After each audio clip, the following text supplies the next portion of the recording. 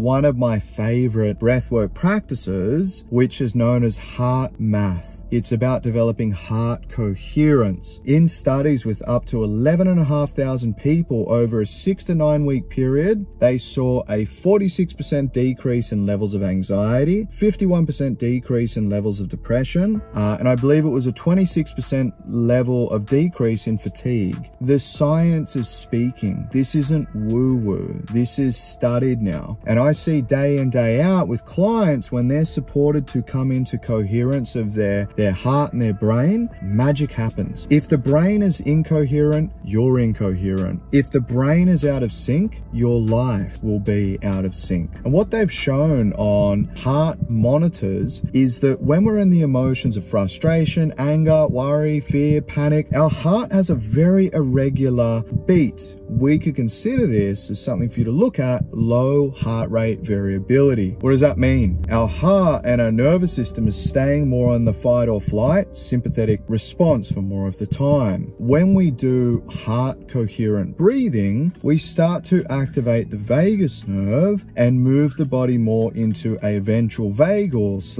/ parasympathetic state, encouraging it to build that capacity like we would a muscle. The more we build that capacity, the more heart rate variability we have. It means when we engage in stressors in our life throughout the day, our nervous system and our vagus nerve has more resilience to adapt, to respond, and to calm the system down. This translates to every system of the body operating more effectively, as well as a human being operating more effectively as well. So I imagine this has been of use. These are the tips, the tricks, the scientific understandings that I provide with clients all the time. And it really started from one simple premise that is my passion for as many human beings to see in the world. You are not broken. You are not flawed. You are not weak. You are not sick.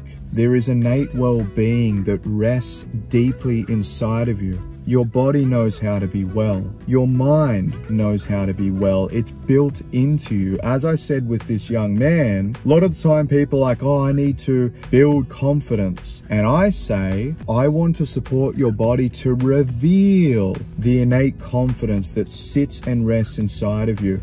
I want to support you to reveal the innate well-being that rests within your mind and body. Because you are not born with chronic dis-ease or mental illness. They are things that start to cloud the system innocently over time when we have a lack of understanding of how to support them to leave. So thank you for watching. Appreciate your time, and I look forward to speaking with you all soon.